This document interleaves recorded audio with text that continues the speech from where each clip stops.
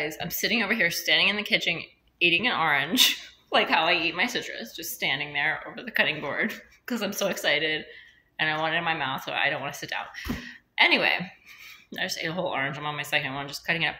But I just realized, like, over the past few years, I've enjoyed listening to Spanish music more. And, I enjoyed Spanish music before here and there because I know a little bit of Spanish, right? Beautiful music, all different kinds, right? There's so much more now than there used to be.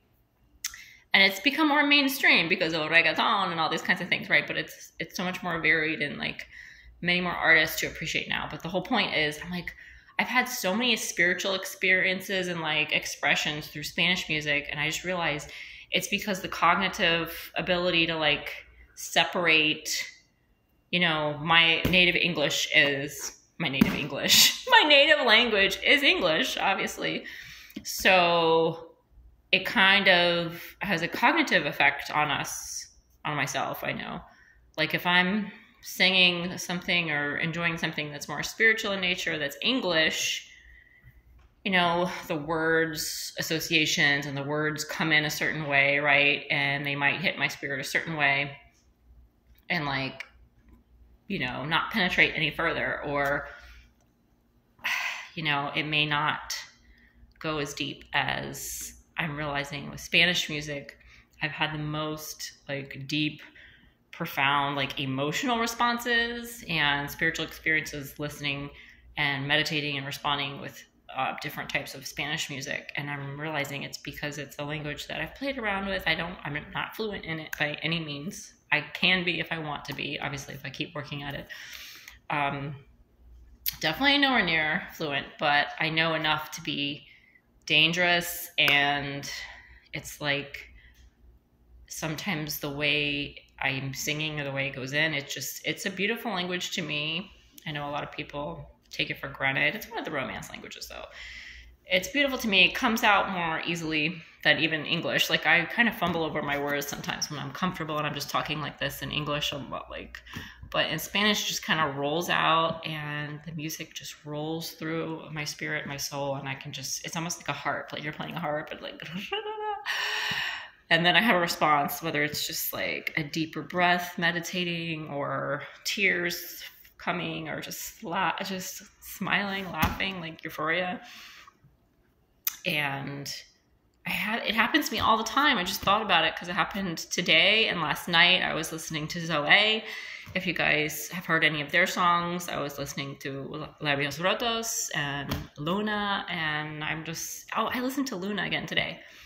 Check it out, Luna by Zoe. I think the live, like, version will come on if you play it on, like, YouTube or look it up that way. And certain parts of it just really hit my spirit, and I was, like, tearing up and crying again today. It's like, if it was in English, I know I wouldn't have the same reaction because, I take these words for granted because it's my native language and we say it all the time. Just like I say, I was telling my son, even in Spanish, there's a couple different ways to say I love you, and in other languages, there's even more ways. And in English, there's one way. We either say I love you. I love Skittles and I love you. I love steak and I love the dog. It's like it completely tears away the deeper meaning when there's only one way to say it. I feel like, and English does that.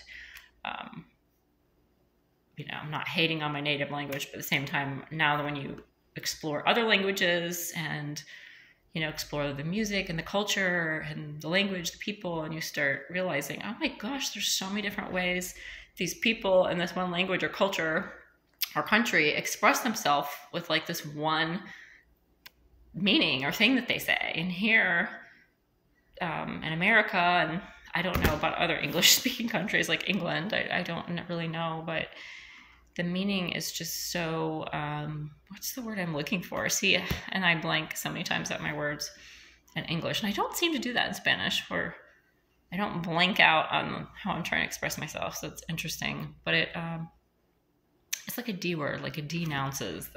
It's similar to, like, denounce. It's like it downplays, it denounces. It's some word I'm searching for and my brain won't let me find it. But yeah, have you ever noticed when your brain is searching so hard and you're trying to get there, but then if you have your spirit and your soul open, your heart's open, and you're just expressing yourself, and I think that's why I love Spanish music, because it opens up my heart and my spirit, and it almost stops my brain from overthinking, because the music helps me flow in that creative flow and keep going.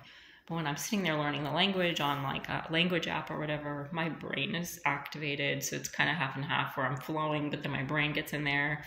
And I'll even make simple mistakes. I'll notice this. I'll make simple mistakes on stuff that I actually know. And that really annoys me. I'm like, are you kidding me?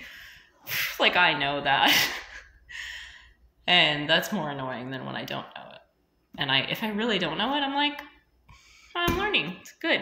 Good. Because some of the grammar stuff I get a little backwards and like confused. But, because, you know. But I think you guys kind of know what I'm talking about. And it has to do with verbal processing, language, auditory learning, just word association, meaning, spiritual flow, all this kind of stuff. But that's enough rambling from me today. So you guys enjoy your Sunday fun day. Keep it real.